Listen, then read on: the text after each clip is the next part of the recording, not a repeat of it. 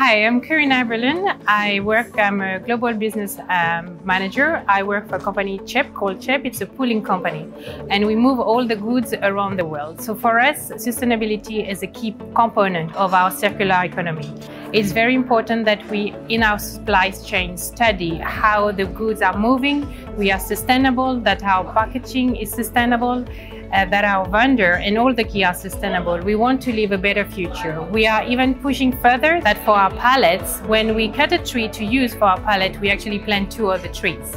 In our core business, we've realized that collaboration between customer, vendor and supplier were the key to save CO2 miles, empty miles that we wanted. So Dubai dialogues are very important for the future of sustainability in the supply chain.